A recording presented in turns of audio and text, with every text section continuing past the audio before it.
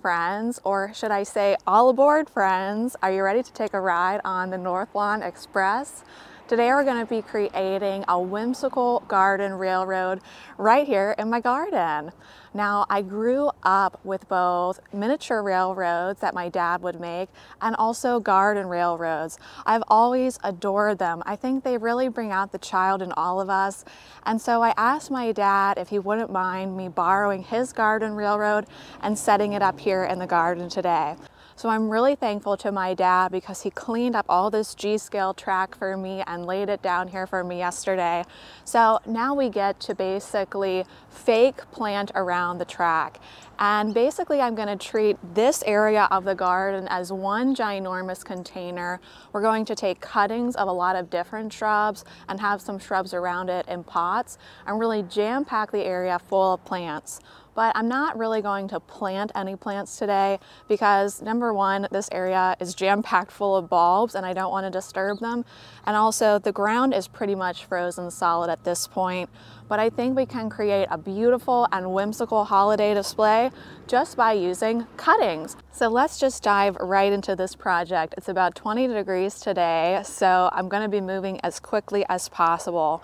I've already taken cuttings from different hollies, boxwood, arborvitaes, and I've also just gathered some lanterns and basically every single evergreen that I have on the property I've moved over here because we're also going to light everything up for Christmas.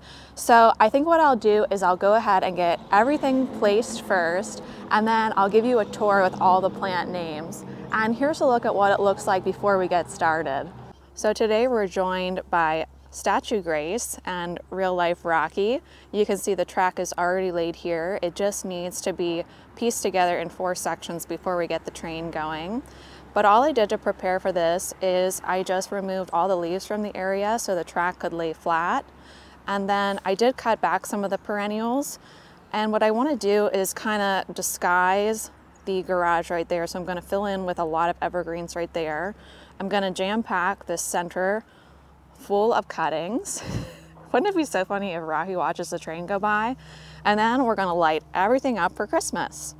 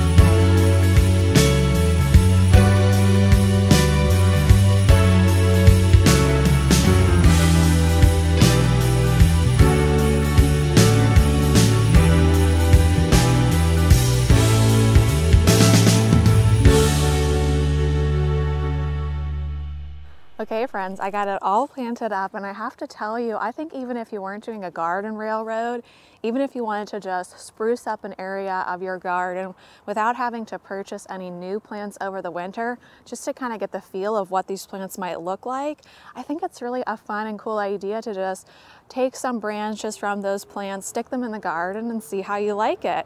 You could kind of just create a winter scene without purchasing any new plants at all. Isn't that fabulous?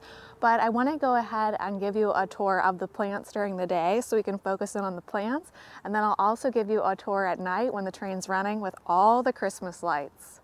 Here at the entrance of the garden, I put a bird swag, which is just basically a gathered bunch of evergreens and seeds for the birds, and they especially adore the sunflower heads. What's on the opposite side of the gate and the fence there is Bergarten sage. That's the silvery blue plant you see in the background. And then we can start with our plants on the interior of the garden.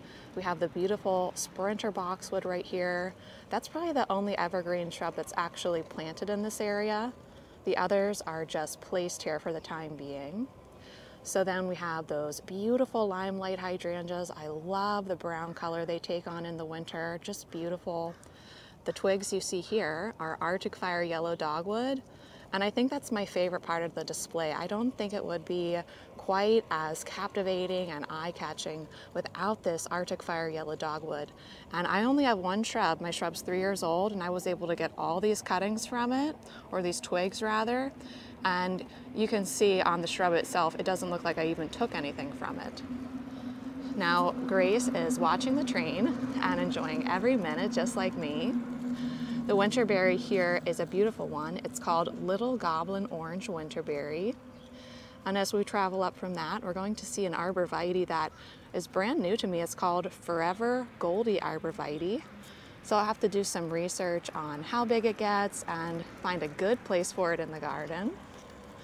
I just laid some cypress and some cryptomeria and some holly throughout the garden, just to mainly cover the cords from all the Christmas lights. Now, how about this? This stem cost me $4 at a local nursery. And so it's just a stem that I stuck in the ground, but it's from a blue Ice Cypress. That is amazing color, structure, and cones on this cypress, wouldn't you say? And I just tried to match it with the blue color of the lights. Another blue evergreen is tucked back in here. This one's called the Pinpoint Blue Cypress. A nice columnar cypress, and I'll be excited to find a forever home for this plant. I stuck my bench and my dwarf Alberta spruces over here. I wanted it to kind of seem like you could be waiting for the train. And then we just placed some lanterns throughout the garden. And then I think all we have here is just more repetition of those same plants. Boxwood, limelight, winterberry, blue Ice Cypress. And yeah, I think it turned out just magical. What do you think, friends? Should we make this a holiday tradition? So here's what the garden railroad looks like in the daytime. Now let me show you what it looks like in the evening with all the Christmas lights on. Well, friends, it's about 5:30 now. The sun has set, and now the garden railroad is full of twinkling Christmas lights. I went, once again, just for a childlike feel out here. Lots of different colors. I lit up the serviceberry blue. Most of the evergreens, I did try to keep them green.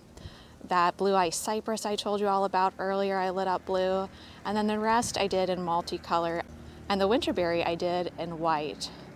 But what do you think, friends? For our first try at a festive, magical, childlike garden railroad, I would say it's a success. And if you have a garden railroad or know anyone who does, I would love to hear all about it and learn from you. I need to say once again, a ginormous thank you to my dad for all of the hard work on making this railroad happen.